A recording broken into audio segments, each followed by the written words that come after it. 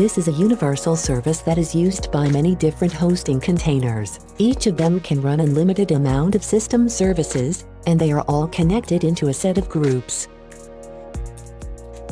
First, let's stop Windows updates interacting with desktop. Click on Windows button, type in Services and press Enter. Scroll down to locate Windows Update Service, right-click on it and select Properties. Then go to Log On tab, uncheck the box beside Allow Service to Interact with Desktop option and click Apply. Then go to General tab, set Startup Type of the service to Automatic, click Apply then OK and restart your PC.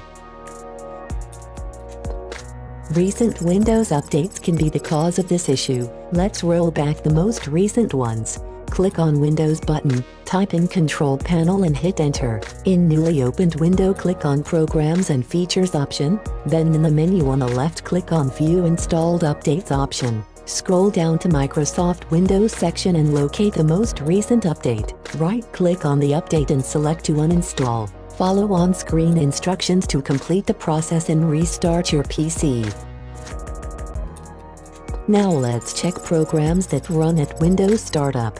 Right-click on Windows button, select Task Manager. In newly opened window, go to Startup tab, right-click on a program and select to disable. Disable all the programs, except Windows Defender if it is there, and restart your PC to check if the issue persists. For this method, let's disable all apps running in the background.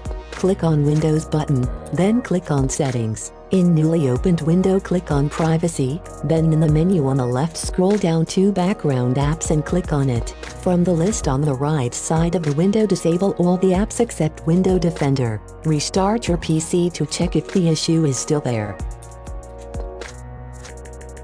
Windows have excellent built-in tools for fixing itself. Thus, try running built-in system scanners. Right-click on Windows button, select Command Prompt Admin. In Command Prompt environment, type in displayed commands one by one, each followed by pressing Enter key. After the process is completed, restart your PC.